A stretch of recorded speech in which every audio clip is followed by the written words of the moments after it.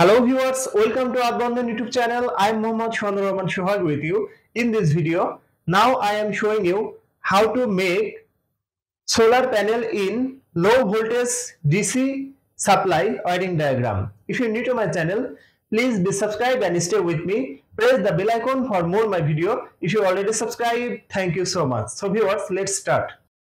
Solar panels, solar controller, battery, inverter, fan, bulb.